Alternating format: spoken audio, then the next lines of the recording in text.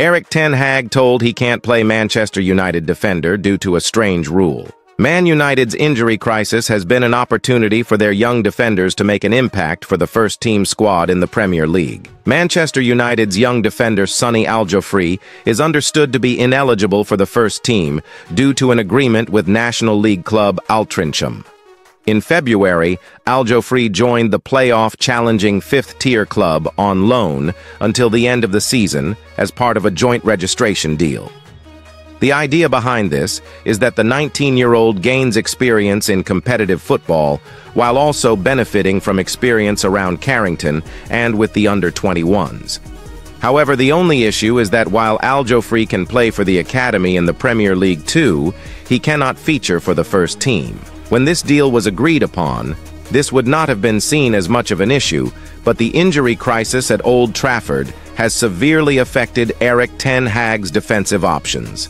Lisandro Martinez, Johnny Evans, Raphael Varane, Victor Lindelof, Luke Shaw, and Tyrell Malacia are all unavailable, meaning the youth team has been turned to help out. Willy Kambwala has made 7 Premier League appearances this season, while Harry Amas, Habib Ogane, and Ethan Wheatley were all named on the bench in the draw against AFC Bournemouth. According to The Sun, Al-Jofri would have also been in contention for a place in the matchday squad against Liverpool in the FA Cup if it had not been for this rule. In the summer transfer window, it is expected that Ten Hag will look to strengthen his defense. Varane's contract expires at the end of the campaign, and it is unclear at this stage whether or not the option to extend his stay by a further year will be approved. Meanwhile, Andre Onana has opened up on how his Manchester United teammates helped him overcome a troubling start at Manchester United. He has also given his thoughts on the future of beleaguered boss Erik ten Hag, with whom he has a good relationship from their time together at Ajax. United signed Onana for $47 million in the summer from Inter Milan, but the Champions League finalist endured an error-strewn start to his time at Old Trafford. Fast forward to April, and he has been named the club's Player of the Month for March, having posted stunning form after returning from the Africa Cup of Nations. 6 months before, I was seen as the best. Then it can be that in 6 months, everything changes, and you just have to deal with the situation. In life, everything is temporary, Onana told Sky Sports. We are in this together. I want to thank Tom, Heaton, Altay, Bayender, Richard Hardis, and Craig Mawson. It's been a difficult time, a difficult situation, a difficult start for me. They were there with me. They told me, Andre, listen, we know who you are. We were sitting in front of the TV. We were watching you playing the Champions League semi-final. You were almost close to winning against City in the final. So we all know who you are. Take your time. Most of the keepers who have been here at Manchester United had difficulty in the beginning. Those encouraging words have helped Onana to become one of United's most reliable players in recent months. There were high-profile mistakes against Bayern Munich and Galatasaray in the Champions League, and a clangor against Brentford in the Premier League. It left fans questioning whether the spend was worth it and doubting the club's decision to let go of longtime favorite David De Gea. Fast forward to April, and he has been named the club's Player of the Month for March, having posted stunning form after returning from the Africa Cup of Nations. 6 months before, I was seen as the best. Then it can be that in 6 months, everything changes, and you just have to deal with the situation. In life, everything is temporary, Onana told Sky Sports. We are in this together. I want to thank Tom, Heaton, Altay, Bayender, Richard Hardis, and Craig Mawson.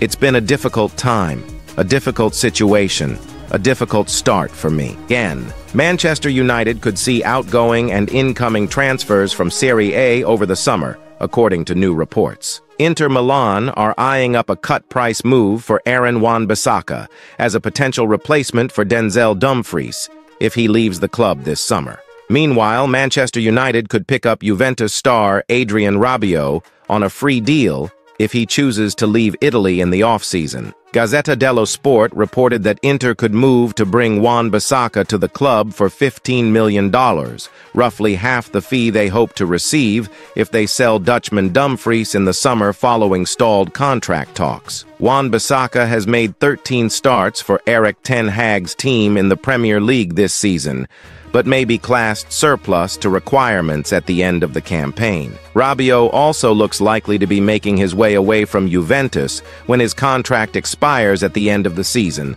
according to Goal. The Italian Giants agreed a one-year deal to retain Rabiot's services for the 2023-24 campaign, but they accept that he won't sign another extension this time around. The 29-year-old Frenchman is set to attract further interest from Man United, although they may have to fend off Eddie Howe's Newcastle for his signature. Man United were investigating Rabiot as an option last summer, but chose to bring Sofiane Amrabat on loan from Fiorentina instead. Amrabat is set to return to his parent club in the summer, whilst Man United are also planning to sell Christian Eriksen at the end of the season, rather than letting him leave for nothing in 2025. Moreover, Wan-Bissaka's contract with the Red Devils will expire in June 2025. Therefore, the English Premier League giants could be open to a cut-price sale this summer to avoid losing him for free a year later. Like Wan-Bissaka, the Dutchman is also running on a contract expiring in 2025. Therefore, Inter would be happy to sell him if they were to receive an offer in the region of €30 million this summer. As we reported earlier this week, the 27-year-old has suitors in the Premier League, which may possibly include Aston Villa. So if Dumfries ends up leaving the club, Inter could well identify Wan-Bissaka as a direct replacement. As for Tajon Buchanan, the source believes that Simone Inzaghi prefers to deploy him on the left wing. Therefore, the Nerazzurri would certainly need a new player on the right flank in case Dumfries departs. Manchester United traveled to Bournemouth for their Premier League game on Saturday evening, whilst in Serie A, Juventus are away to Torino on Saturday, before Inter Milan host Cagliari a little over 24 hours later. Again and again.